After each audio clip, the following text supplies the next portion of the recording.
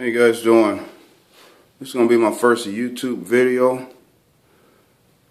I got my first set of power blocks yesterday. I made the stand a few days prior. I'm pretty happy with the stand. I got the idea from another guy named Fred Kenny on YouTube. He actually made a wooden stand. Everything's completely made out of wood. I had been looking. I was actually going to make one just like his, but I decided to, I ran across this stand at Harbor Freight. Here's the stand. It has a 1,000-pound capacity. There's the specs on it if you can see it.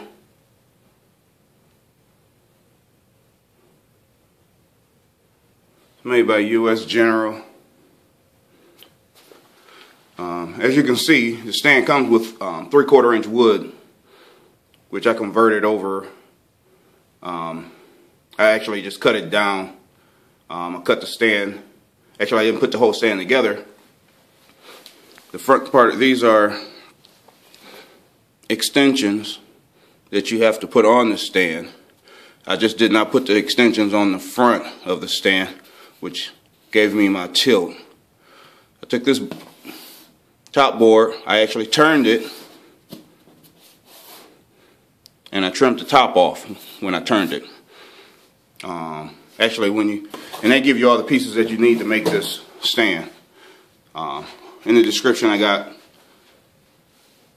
a little description of how to actually cut the wood and cut the holes and stuff.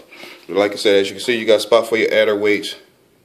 These holes do go through the 2x4 and actually go all the way through the 3/4 inch wood. And I have a strip of wood at the bottom.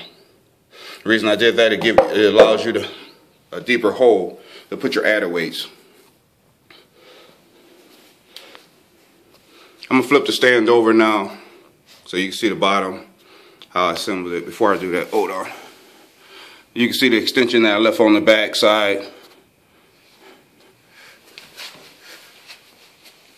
This is just the front of the stand here. Oh yeah. I use steel angle iron, and on the front side of the 3/4 inch plywood or pressboard that comes with it, I countersunk about 1.5 inches back with my router.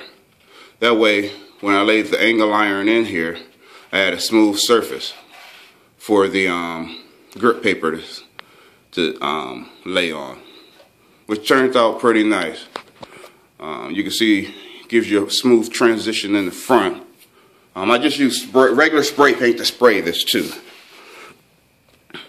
But let me hold on a second. Let me flip this over. Take the weights off at least. Okay, here you can see in the front, I used actually 2 pieces of angle iron. This is the first piece. As I said before, has a channel up there so it'll lay flat on the top.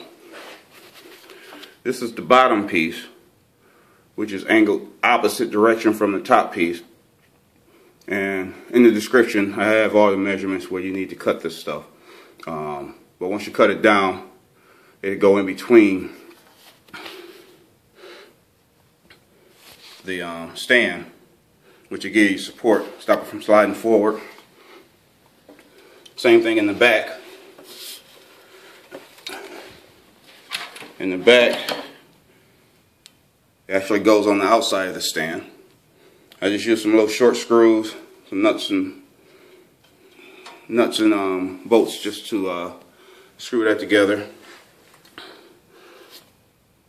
Here's a strip of wood that I was talking about that was left over from the scrap piece of wood after I cut it down to the correct measurement for the top of the stand.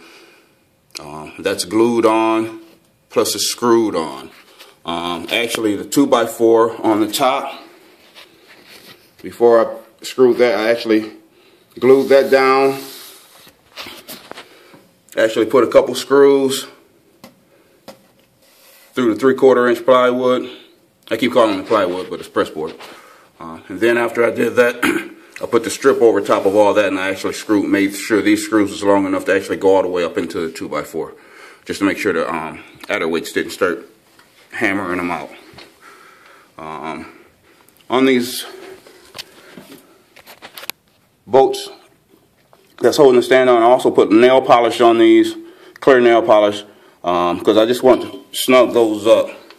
As you can, if you look close, you can see that if you tighten up too much, it'll start bending the stand, which you don't want it to do. So just snug those up, put some type of nail polish on them. I was looking for some Loctite. Of course, I couldn't find any. I had to use my wife's nail polish. The bolts in the front, nuts and bolts that I put in the front, actually go all the way through the top of the. I drilled through the top angle iron all the way through the bottom. I had the countersink.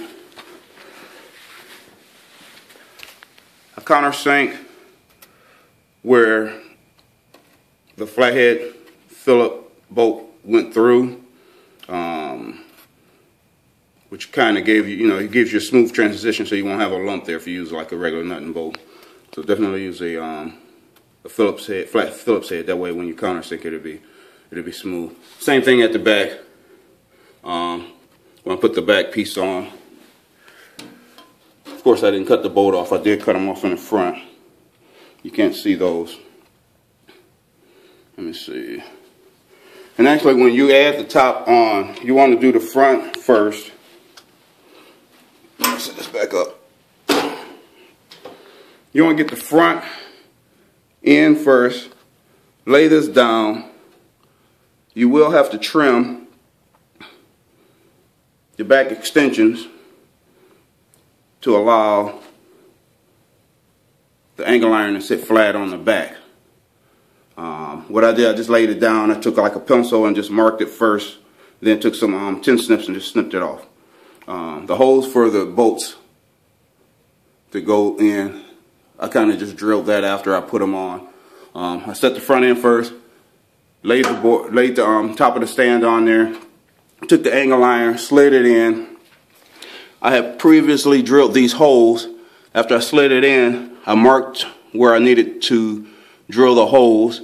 I drilled those from the bottom, and after I drilled them from the bottom, I countersunk the press board so you wouldn't be able to see the screw at the top.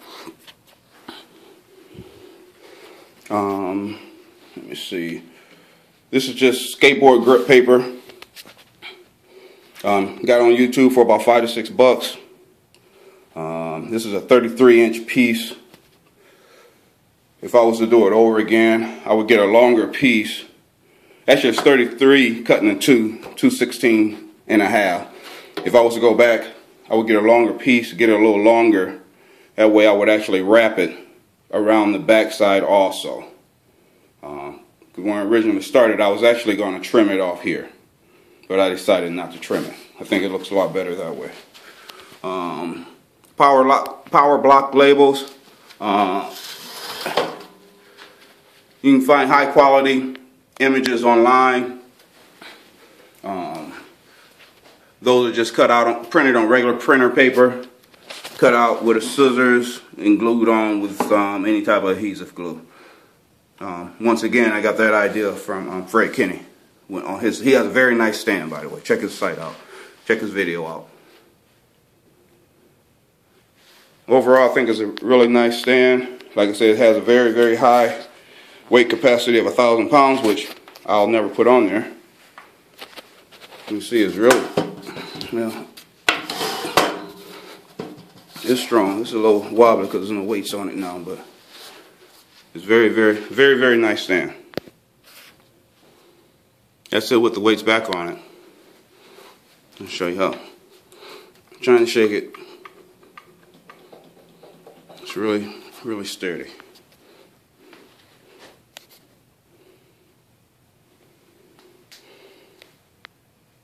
Well, if you like it, give me your feedback on it. Let me know what you think about it. Like I said, this is my first video for YouTube. Hopefully you guys like it. Thanks.